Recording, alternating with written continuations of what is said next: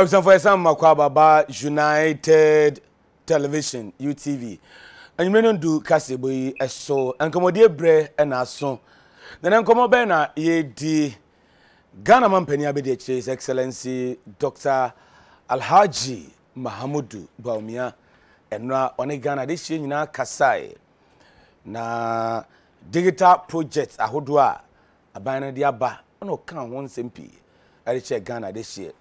Ne kan digital project a ya befu kwan a ye faso edi juma enhia hodo a aban no edi aba ebi se ebeboa ebi nso se emmoa ebi nso kra se ye nuru honomo eno ene eba bedi ehun komo mfaso a edi ebre oman no benfo be namdo mu edi nkomo anwumre meni oru a apa kwesi saki se wo mfimfi mantan mu a MPP osoma nyuku no ono ane emabunu domfrefo youth organizer avemi wo menua Emmanuel Anyima na manyosem mu de edi obi anim si ede frɛ no eye elembele keke chinye amanyuku NDC oka communication team no ehon benfo mu akwaba ba UTV so Bongo ya Joso. Na bibia boko. Adom no pai boyara. Bibia boko. Bongo. You know to me here Champions League ni. Oh, me hwe bi na Bongo. Edi ba mi awon ko. Me yana bi Edi Ghana wo ko. Yankupo na admo bibia boko brother. Bibia boko Central Region. Yen party mpanyimfo abanmu mpanyimfo obo ho mbodin de oboboa ema His Excellency the President ne ndo ade hu for the Central Region wabem nti in the Central Region yankopon adma bibia record na elembele nso me oh enyumre ma memfa akwanya isu na menchia ahwefo mo agibra mo hweye enkanka ne elembele for me MP Honorable Kofi Boa okay ena me constituency bi so ahesi ama adapt a friend watch for Atimokwa constituency. Okay. Chairman no near friend no Chairman Hakim, do na friend no Chairman Majimi seat. Obejuma papa. Oh yeah, Chairman Majimi seat. Obejuma papa. Na unity or the about me sure so nim no every central region. Seat ya seat. It ya G seat. Chairman Oba no say no back. Bongo Oba no say Majimi seat. It near friend Chairman Majimi seat. Obejuma United Party no or the ahode share mu ne vim or the share mu no. Waji seat ni say friend chairman Majimi seat it MP no honorable Vondi okay it seat ni dey say chairman Majimi seat agi dey aka enko be okay chairman Majimi seat enwure mechi yo mention komona say Bongo na pakwesi saki mention say very esan so mampani abedi akire eno ne Ghana for Kasai digital project digitalization bind dia ba minim ne Kasai no and then at the end of the day, yo, I mamanda wase na minchia oye yana ya jibre na yareshe embri program ni nyinara. Na afi so minchia oye the honorable fisheries minister honorable Mevisa Akumsin. Nde wona hwe obo mbodina na on inaugurate one of ne subcommittees a we ejuma oye the National Premise Fuel Committee.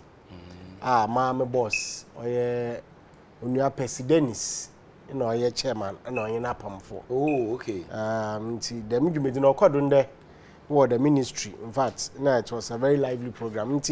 Yada His Excellency the President has a vision for the fishing community. Okay. Now, for the minister, Juma already that fishing area. Very well. Very effective. And echo the fisheries sector now, and then the fishing community now. Afarefono. We unde ampa. Wasuansa. Na this minister no or the mufua. Okay. Ntimpa na ye boda yankopon beka no na wetum na waye djuma dem wa hyase a onfonko ewie pa. Avesu mi chia mfimfimantom oye penyina other party na no. The Central Regional Chairman Robert Kutin Jr. No any party mpemfu nara. Na me chia the regional minister Honorable Mrs. Justina Marigold Asan. Ono na eba ohwe ejuma orokodo so wa central region na ma boss ko anko amna dankan uncle and me obi ayo me cheso kokra na wa kan na me brother me ma 6 minutes on my biara so botumpo na it is about bibiaye du sisiare oye da wo frɛ no abefo efiri na nhyehyɛ me che digitalization and da o man pay na bedichi okaka ho asem no ekosisia the global world aja odenyi me pa ni this ICT nyamanyama oboboa imanyipa ne dwumeji a odi everyday activity no ho aharen. Okay, so having gone through o mining shishay from the year 2017 economic indicators ye make sure that ye bobombo na ya manyipa ho ahar na kakra na njama ye botum na ya ye bioma dem nyipa no ho har na na bra botum etumpo akodo no ono ye de ye bohwe de bebia ye du owiade sisia no yanyi wiade no benanto and one of the key things ye botum ya ende ye be make sure that ye nhyehyɛ ya obema abefo computer na nimu nyimde aba nyipa na system na wetum edidwuma. Okay, nti se hwa enka no ina se asem mposi wo fi a bra mobile phone na yamambai no you have to transport yourself from one area to the other. Find there the unfortunate event say obi ewu ye kobo amane I order for car fi one place na ko the other and there it's a matter of picking your phone and then you call at a point in time say ka jiska wo banka you have to move from one maybe if you fear na akatina bank aka jisika bebre kosalai the hours are ebedi onumpo said it's now on the bibi franco beyim but as we speak today it's now ufie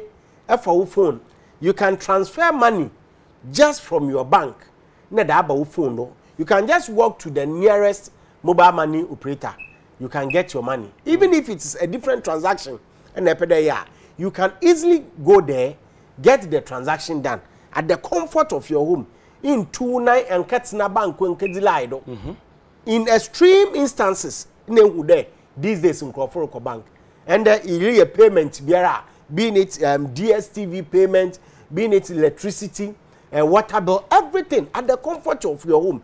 Inti amanyipa ne bre do ato. In the sika nke botu the refoka record na the miskan abaka ho. Ono na omampe na bedechi ojibe no chechim che Ghana for kakra consider ho bi very well botu menya akwanhia all these things no baby ye do sisi ai nhihye a abai mu painful led by His Excellency the Vice President or yen de yeboboa ma Ghana fo won aharo won dwumedim eko NHIS a masa first no na se esora anapa neko the offices of NHIS am adwuma akon ne siam na mifi. Okay, na ejuma akon ne siam NHIS one office or war the Rural Bank nechi. Okay, as early as 5 a.m. ibodu won na kiwa or I'm matching 5 a.m. Then they are just going to renew their membership card. 5 a.m. They've been there. 8 a.m. and son in there, you don't have to go and queue. You sit at home, you dial, then you follow the prompt. You have renewed your membership. These are the things. Yeri yedo obema maino obi owon bia na ho ahan. You no free hono mo a. Ya ye bibi about the national ID. Started under former President Kufuor. Yes, started them national ID no. And this buyer na wojai. Oh, they couldn't issue a single card. Oh, yeah, sure somebody. Within their 8 years tenure, we issue card crumple. No, I say be no me and shebi am. Oh, David. 8 years. Say abayin bidin shishaiba. The Yenya national database, Yenya national ID card. Obama ya identify all Ghanaians. Now say within 8 years you couldn't issue a single card. Then yakwaya na ya buy. But within 5 years of this administration, we have more than 50 million Ghanaians when you are the national ID card. Yeah, that is the Ghana card. Ghana card, no what's that? Yeah, bayama I done anything. So automatically, send your them Ghana card now or your tax identification number. Ono bob one suma ye boy tax net nimu. Ama more people will too now with your taxes. And the a property rates district assembly one of the ways what did you sika what your development or your property rates. And the echo all the district Yankopon adma the data address system ye lebu dan bia or district bia. Okay. So very soon it's what ye botum na ya agigi property rate every single household. So even one Ghana mpona ya agigi a ye dine nyina aboma ye benye sika ye be development for district. So this is the era ya bim, and I think that this government is doing very well so far as digitalization is concerned. Pakwesi Saki aye mfimfim mantamu youth organizer the ma MPP amnyekuno na otene nkano Alambele KK Emra Hongo. Now we start the same question.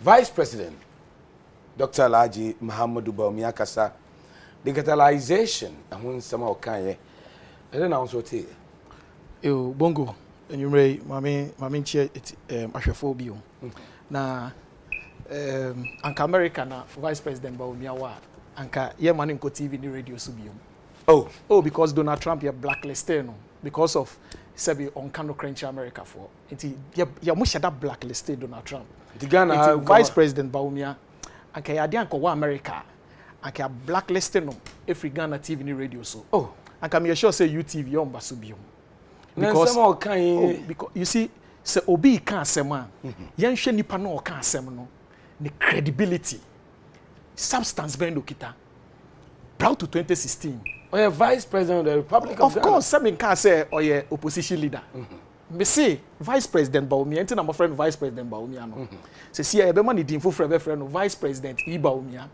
because see he believes in e-commerce say see bibia e-fufu e-electric e-shop e-UTV say see bibia weja ade na ono Vice President Bawumia before 2016 election no ka ho asema Ghana fo nya gidide wo ni mu a me gina ha se a me o document wo ha we enya mi mpo na me kan wo ono ankasa ne boss na Addo Akosua Addo oka wo ayawaso weso ogon krata nko on the buy nen you see etumra ni a tresie ye mbe ye say Vice President Bawumia ono kasa ono no kasa sa no bongo den ni Ghana web ni Wednesday 17th January 2018 pacho kind dey wo hono mame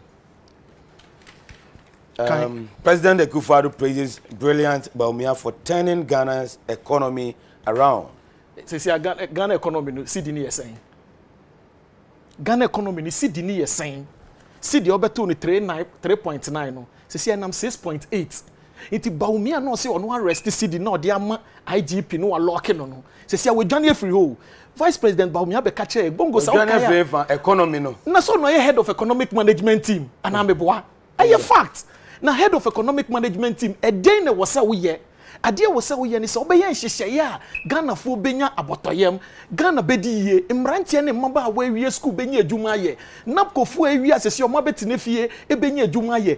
That is your responsibility. Na sa yi gari yi emu yi banku yi we ni de hwe se basa ne ma na ye nka se enya adebone ye nka se adebone because NDC under President Mahama believed in it. Hwe green book na mikita wa hase no am green book ni okay bongo mamembo adekra President Mahama yes our foundation but no onye hu dede because sa niam we no information ministry adwuma enti President Mahama ye nkosi toilet no akogina toilet akọ commission enye na adwuma President Mahama investment obeya obako commission no to say atoabo gas no akọ commission because that's a $3 billion project kesiye eno na president ene omampani na bedi echi eno na we say they should focus na enye sa 1 million ebieni under President Mahama from the information ministry when in a dynasty you see a building akasa kra NDC yen ye see ye under communication no hweniema ye under President Mahama ye Eastern Corridor fiber optics ye lay fiber optics what will be that see a dey fiber lines and now former the corner of what will be that under President Mahama ye niam be see that ye lay cable am na to minya 4G e free nkran sa eko boko 4G under President Mahama ame na o browse a o bo we a o hwe UTV a o show online crofo under President Mahama ya nya wudede under President Mahama ye e-transport project hwe o hwe ha ye chili room o hwe niam ya wo ha telecom industry under President Mahama broadcasting under broadcasting niam ye fisheries onim say under President Mahama ye ICT a ye de fishermen a omo de fish a omo to me detect baby a fish wo ya nya wudede and so President Mahama on be yes animal we dede because animal we no e ye Ghana for omunya ho faso na beka By any case, young grant said the president, vice president Baumia Kano about e-way. But say you to fear, say what to fear, over to or is Billa. No answer was sending. What's the crasida? Oh, my turn. What's the crasida? Oh, so quick crassia. So quick crassia. So quick crassia. iPhone way be. I'm going to send you using the pool. So quick crassia. I'm going to send you using no. Bongo share. Me free UK buy and establish a company be a friend Kofi 247. Na idea pese ye say okwa abrochi a digital infrastructure no e private people na enya ban yo. Digital infrastructure Facebook enya America ban na ye WhatsApp enya America ban na ye. Sa digital infrastructure we nyina e private businesses na ye. Dia ba umia be kan nyina say dia ban na ye. It what did the private do? And then a private for ye dia ban ye nyina e ade wo hodada wo. The abide be GPRS here, yes, ujina ufie the bedroom, no to me generate different code. Ukojina o sitting room, what to me generate different code. Ubejino gate ano a more different code. Meboa. Opa yenya bisesi ya, near free anko jina mu gate na no say yenya different code. When about me abejina o ye ho asem no. Me be develop a system bia, anka bongo yeti he ube spark o kana anka spark o kana spark ya. Anka why no here, enya electrician na fitani. Ehi no benya fita wo. Ukoko fit 247 app ne so a. Ubetumi azumi anya fitani wo area he ya. It say o use Uber. Na oti ha no request Uber. Na Uber car say wo area ha na bia ye den. E bia ba nchen. Sa platform ne ye de buy ya, anka ye ya, anka ne onim jobs anka be create. Anka bongo show to fia, you don't even need a shop. Anka ye carpenter ni you need the shop. Anka ye we how say scan your shop. E your platform anka ye ya, anka this ya buy ni som. Na anka create millions of jobs because adie no ya e was say create jobs. Okay. Sa adie no ye na create jobs. So say o ma register e crofo be bra mo nya 10 numbers. Bongo onya 10 number eno na de betua tax. Yeah, say. Debi na menya 10 number na menya adwuma me den betua tax. One ma me 10 number, o se me ko register 10 number. Bongo ma ko register 10 number. Me nua ote nsema a okoche nam se se apu yi a okọ onche nam because apu na say premise ne boy den. It say omukọ enam no mutumi nchibi. O se on fa 10 number or the 10 number den. Bongo Ghana is not a crowd. Ghana development na nya akra. And not in a President Mahama wo no infrastructure no nya hu dede e ade ani ye build here sa niam no e be create employment no but na President Mahama ye niam e be tumpon a e de adwuma bebo e ne Kennedy Japan nya adwuma ye wo Ghana gas e ho Kennedy Japan so ye sikani he's the board chairman for Ghana gas enye President Mahama na ye anko be na board chairman of Ghana gas o si ye tax we widen tax net ye widen tax net no bongo enye bibia ne ko hu abrochi de ba Ghana ye adwuma wa ha o. So ukono se broni sa superua o de ba Ghana yesa agbaja wa ha because superu ni agbaja no emfa wa ha mimi ko school wa brochire inti minim se na brofo ne de bongo nya adwuma wa brochire tia oka odi 18 years na person betre no ma me fie no papa fie okọ cancel be mo dan adem Ghana betumi ayesa ne ma but say started from somewhere it will start here you need to create jobs. I was so creative adwuma because Ghana has the biggest problem adwuma. Embrate any mobile wa be school nye adwuma anye. And no was a vice president Baumia focusing no mo create the jobs because he say na ko fa kwa kotene fie. Bongo ahotire wo krom no enye yi banku. Bongo ahotire wo krom no enye yi gari. Bongo ahotire wo krom enye Ghana card. And the Ghana card krokita bongo o de ko bank cry anje. Kache be say me boa o de Ghana card ne krako bank ayenje hwe abroche the reason why mutumi use sa card ne say bongo so to free fie baby amete wo Manchester no say me too from Delphi Street na me go Victoria Street I have to report I have to change my addressing system because ye bibia through post office. Okay. It is someone changing my addressing system now me to me nya letter bia na say information bia me hia no me nsa nya den enka wo me fie it abrofo no sa niam no maye no amomadu sam pempenso no ba ye Ghana say police chief process here bongo den e say police chief na Ghana police driving card driving license no o de ma police obetumi wo say bongo o ti achimota e den e betumi amowe hu what we need now bongo is jobs se nipa ye adwuma se nipa ye adwuma okroma na ba omia focus say o create employment opportunity among crofo okroma crofo benya adwuma ye inti President Mahama na ni focus ni say ye develop this country through infrastructure yes see school dan yes see hospital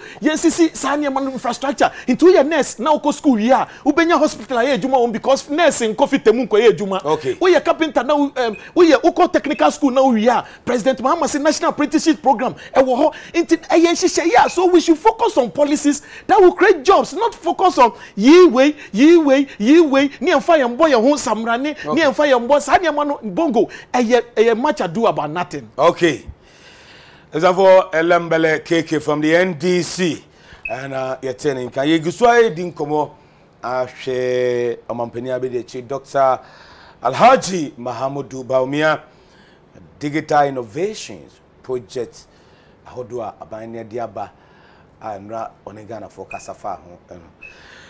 Pakwesi Saki, Memraho. Yeah, I say you know Honomo. You see, all Kasano. Kasa could be a Basibio kind. He doesn't even understand what he's trying to say. Oh, I don't want to. In one breath, or the end to two foreign economies. But you ask yourself, when America started, UK, Manchester, and Addo, when they started, in a one address system, was it like that? They developed their system step by step. We started from in Ghana, say, and starting free baby.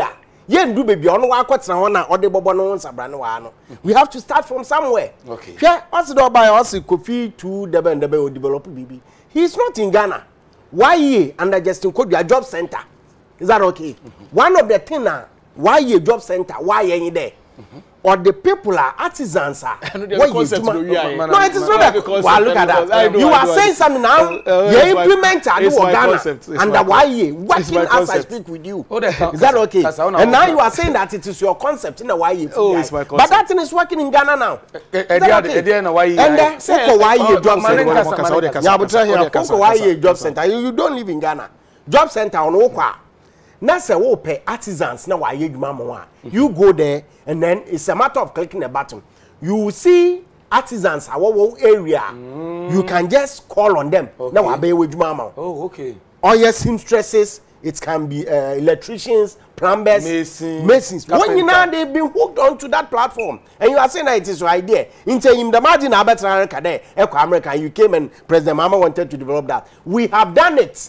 Why you have done it, and it is working. Okay. So if you don't know, that is why I recently one job fair they even advertise job opportunities on those platforms. So if you don't know, you don't come here and then say something. Yeah, between the MPP and the NDC Bongo. Anytime we want to talk about the CD to dollar ratio, he knows that we have performed better than them. Oh, yeah, sure. I'm telling you. Saki. In 2000, and I remember, when we came to power in the year 2001, President Kufuor, year for power, the year 2009, in a CD, one CD was equivalent to $1. Okay. 2009. And the Anim. Is that okay? As at the time they were leaving office, was 3.6. CD to dollar ratio was 4.2. Company Abediachi, Dr. Alhaji Mahamudu Baumia Bra and Rano Ghana. Just check the nominal difference. Is that okay? The nominal difference between the CD and the dollar.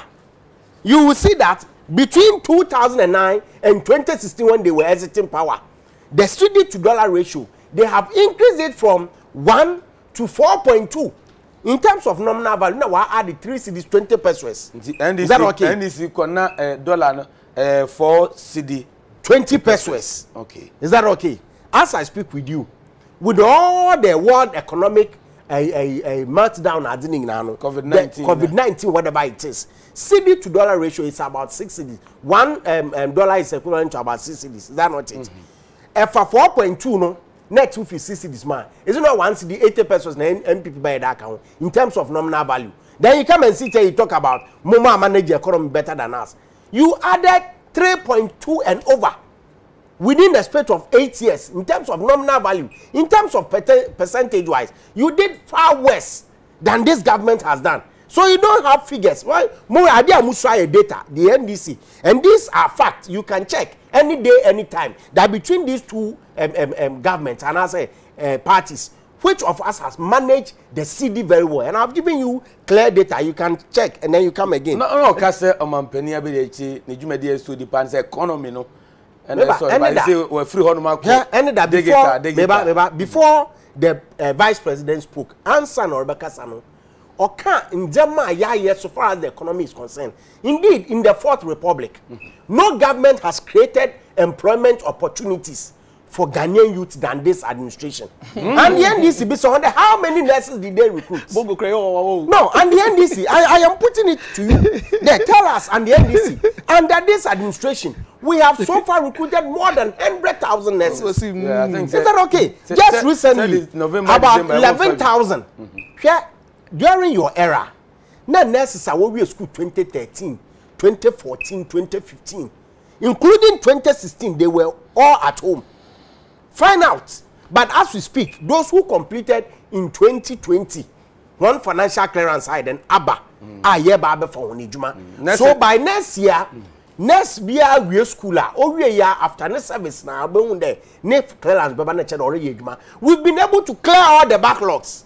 Is that and next year almost 120,000. Say 11,000 be count there.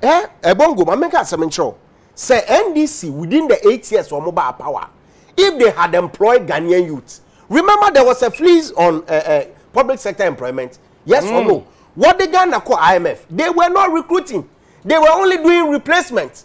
Is that okay? Chido be for retirement. Then they will pick somebody. Now what the number staff ID know what the aman. Now what the Nipana show. But we came, we made sure that we oh, the number actually it was replacement. In public sector, they were just replacing staff. They were not recruiting. And it is that these are facts. Sabi these are facts. It tells you clearly he don't know what he is saying. He's just putting words together. He don't know what he's saying. So far as this economy is concerned, by in terms of everything, is that okay? We are doing very, very well. We are doing very, very well as a political party.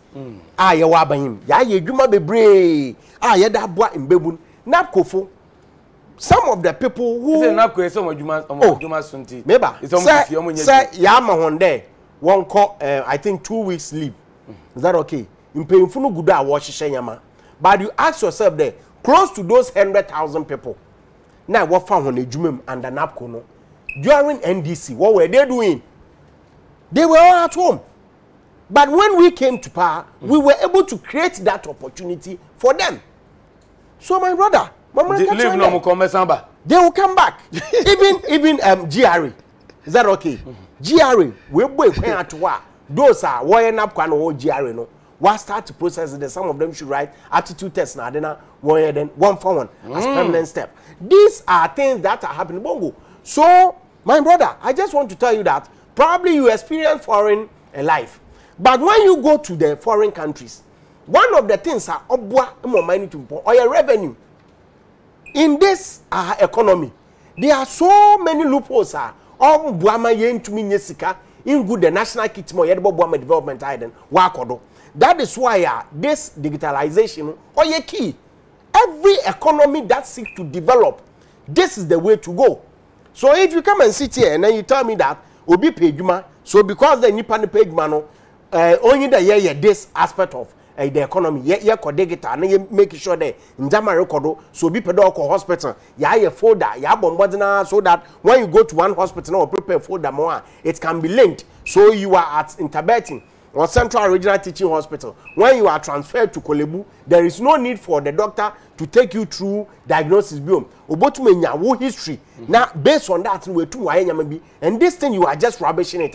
It has a but will you remember there? This political party or no or me. Obeja akede only idea na why you common coalition.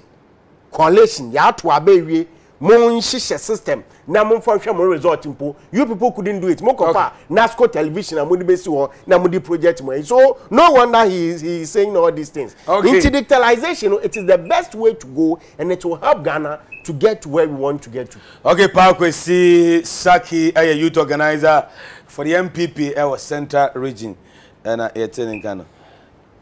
My memory ho elembele keki. Na nhwe. Na oka bibi say Ghana card registration is chassis on Peniku 4 time. But when this mobile from 2009 to 2016. Manya ho hwe. And uti vice president Ghana card no ebe kakra no Ghana for abrochi kran so mu tukwan bo man mu a ehun hia so munya visa. Ese we asamade pa Ghana card straight don the bomb man. Bongo. Potu kwenda.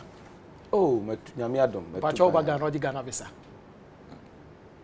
Dem say bia me tu kwa. Ya Ghana ni na otu kwan na oba, oje Ghana visa. Debi. Onti ba umi asem wo ka no. Oti ho bia to na oba. O ya Ghana ni na oba Ghana, na okita Ghana passport a. Oje Ghana visa. So udru airport, e wa manone a. Udru wa airline mienu. Ye nationals. Ni ye no national on national foreigners. Itu ye national na ofri kromu a. Odi line mu a o kwa ye bisa hwe. Ba we are foreigner. Now so we see ba umi amaka kire say sanka ya broche no wa anka ya blacklisted no mesra mo blacklisted no because in some ka wo kroma no enye no na Ghana fo hwe ye de to aba o me see bongo vice president Bawumia asema me ka kire no say ana no o ka kire ye say obema economy na di ye ne ye to aba ma na want this story no teachers are suffering or the anyum nurses are suffering kaya ye are suffering toilet putters are suffering men are suffering women are oh what way e wo trefe obia is suffer Adentia because that time no under NDC na Zome oil 5 liter 2016 na 20 cedis or say na Ghanaians are suffering Zome ya dey go ya mu bia pe aduane nua wuti eta akodwom Zome ye dia na nye yi Zome o Zome anka say 5 liters is an say 2009 pacho okasa no na wo me see elemele na ye say 2009 pacho okasa na me o 2021 and then Zome 50 cedis into who is suffering. Ye free to 2016 na 20 cedis 5 liter. Atwefo nim we yakodwo mako research me na mako 5 liters 5 liters no 2016 ye 20 cedis. Se see at the same 5 liters 2021 50 cedis. Who is suffering? 2016 it when you suffer and the cement under President John Dramani Mahama 2016 na cement one bag 26 cedis. And the cement ye free abem no 26 cedis bongo and cement bag baako 54 cedis 52 cedis o dey sorting kran ko lembele na koto cement bag see the fucker free akọ oni fu obo ye free abem na fu o yesen that time no see Ghanaians are suffering kaya ye are suffering and until obesi hostel amakaya ye fu and until me say vice president Bawumia o kasa ya mo hwe ne ye because o catch o chiawo na wo hu na hwe wia na so wadi ntia no so nya se wia be shi wani because it's not credible. Vice President Bawumia onye who are credible. What here Vice President Bawumia o see obey sky trainer we here. We if so be launch COVID app. Who obi?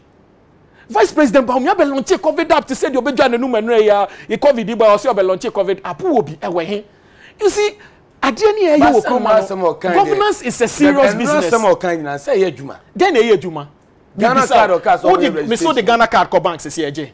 Fa Ghana card ko bank sesi ahwefo ehwe menim fa ko bank sesi ase agi a Ghana card ni ase dey register sim nimpo dey register sim na ye nje oh yeah sure me sim bi oh me wo messages and crofase ni omo register omo nyama hye wo me na why registration me nya me registration ye me registration ye because me to me pesa ma akosa line me pesa system ni easy am ko am to me aye because you akwa akosa line but asema here can say Vice President Bawumia kasa let us watch him as the vice president of this republic ye dey sika na tuano nti so die ni ebu ema ye so ka asema kire ya Ghana card from 2009 no be 2016 no mu ye bibi fa ho me say sa Ghana card ni ye no bongo eno na die adwuma be ban krofo botom na sika be ban krofo botom you see Ghanaians are suffering. And when they was see a show, Makacho say, see a Sashu Peru abroche, no go for Sashu Peru ni the bagana. Yes, I do one ya bajawa how. It is a brofune, ye no copy the bar. You will get it wrong. Because I was so see fundamentals ni ye nothing about me. I say when the fundamentals are weak, the exchange rate will what? Expose you. Some fundamentals no. And then Makacho said Chako one sack under President Mahama. Chako one sack say under President Mahama na 30 cedis. Bidie eno na the local way the bomb pesi okwa lembele nyina se no fene twifuate mokwa de ni aduane wo ho no. E dey 30 cedis. And then under Vice President Bawumia 90 cedis. Who is suffering? Samira is suffering or me na me suffering and I want to suffer. The ordinary Ghanaian is suffering. Sasso mosquito coil. Sasso mosquito coil. You see, I am telling you, say, that time na Bawumia kasa no kase, Ghanaians are suffering, Kayaye are suffering, men are suffering, women are suffering, teachers are suffering. No, Sasso mosquito coil. 2016 year 2 cedis 50 pesos. Mosquito coil. Mosquito coil. Okay. And the Vice President Bawumia that time no see people are suffering. No, and Sasso mosquito coil. 7 cedis. Bongo, mem koso na minka key soap. Bongo key soap. These are bread and butter issues. So Bejinawa, sa ye comments, ye gari, ye sheto, ye ebidie, ye makeup, ye debeng, ye baomia. It doesn't solve the daily problem of the ordinary Ghanaians. But I don't know so can say mosquito coil, cancer coil, and fat brand be say be. Oh, okay. You it to say paste say paste under NDC. Paste, Satam no toothpaste. Ah, you be yes under NDC 175 gram no. Under President John Dramani Mahama 3 cedis. Yes, say 7 cedis.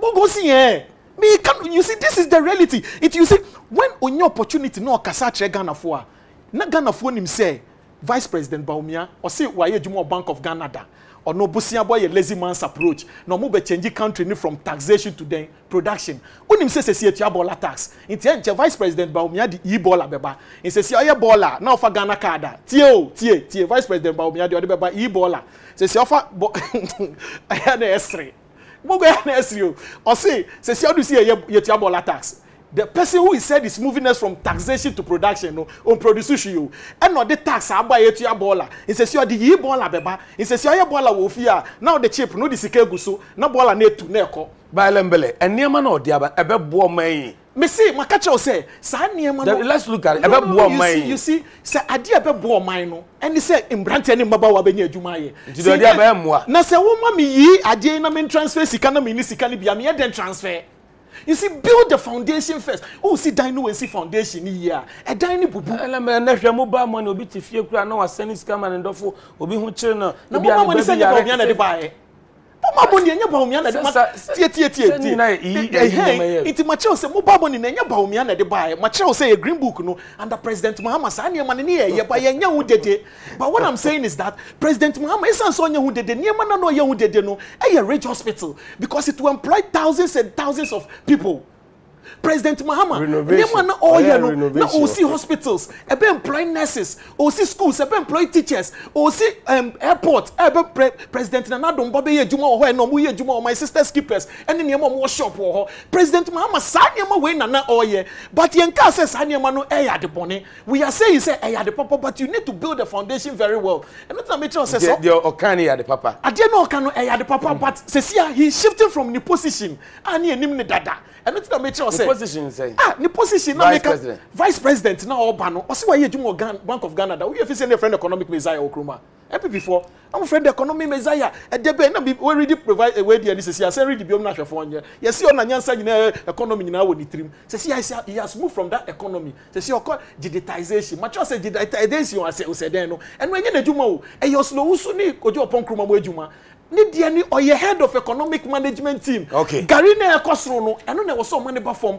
Petro na ekosro no, eno na was so money ba form. E was so die ni ebu ema Ghana for. Na sa ade no koye yiwe makache say sa Ghana card na okase de betu kwan no. Yetu ye kwan dada ye ba ye nyusu Ghana card. Enya hwe rodo rather sem. Okay. It asem American ni na say bongo.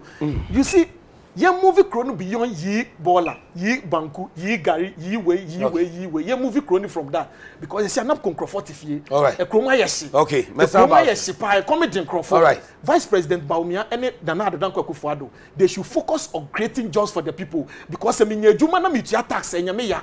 Se minye juma na oka se menko register tin number and yamiya because I can pay my taxes. Na nipa ni nye juma nye o se why your tin platform nenko register tin number na Ghana for register tin number achievement. Now register crofo tin number na enfa hwema. Na obobusia bebre egu san crofo na omonwo omba ebi mpo ware graduate 10 years soon ware enim de se ebe ware o se en ware o eni ne ema no o se omonko register tin number. Obobusia so obobusia ma emampo omon ware o monisa omba wu o so omon wu o mona na munyina ombetu asa abosia no. But obisa men kan just a toothpaste no I 6 cities. It's young granting for say o dey fan say 7 cities. Ye dey na say 2 cities. Meba ye dey na 2 cities 70 pesos. Na say 6 cities. Who is suffering? Elamele. You see bra NDC war power. Baby so wonder how many jobs did they create? Ejuma hin na wadma Ghana mbebu. Under their tenure in a minister, Ekwatina, TV so, Nasam say, Sagana from Bebu or Pigmaya, won kwasesa womboba na won boaboa no obenye obi no about oh very very true he's aware and this time your sister station Joy News News Far on Saturday NDC minister kwetena ho say Ghana mbebunu pedwuma ya omo nkota sitase mboba omo benye obi na wa be kwasesa bo yes ask them edwuma hi na wo create ma Ghana for me say this administration led by His Excellency Nana Addo Akosua in the history of the Fourth Republic no government has ever created jobs than this administration and giving opportunities to Ghanaian youth. Here, what for inflation? Baby, we are now almost nearing single digits. What for interest rates? What for interest rates? Besi ayakoje ewo bank. So far, the lowest in our history. This the average. Ask them. So indicator by indicator, the NPP has done far better than the NDC. Here, when you talk about CD depreciation, that is what I'm talking about. Data. Where you engineer the account, what the near or that no now the attitude near and then what the attitude to difference. But say the depreciation of the CD under this government are far better than their administration. What share the exchange rates and the fuel prices under their tenure prices of fuel as compared to the what share the rate at which it is increasing now. MPP has done far better, but Bongo MPP for engineer Hane Ghana as we speak and Yemen better. Share with all the economic crisis we are in now come through COVID. Now do I know? And now Ejuma Abenya say there is a direction. This government has given clear direction. The Omai Yako baby when it comes to creation of jobs. Ya wanyama ya all create jobs. That is why the factories are being opened every single day. When you go to my region, for instance, you can count more than 7 factories. If you're landing beaches along the coast, in the history of this country, central region, you have about 7 of the landing beaches going on. When they are done with all these projects, are they not going to create jobs? So, projects are Eddie Jumabeba, a binary.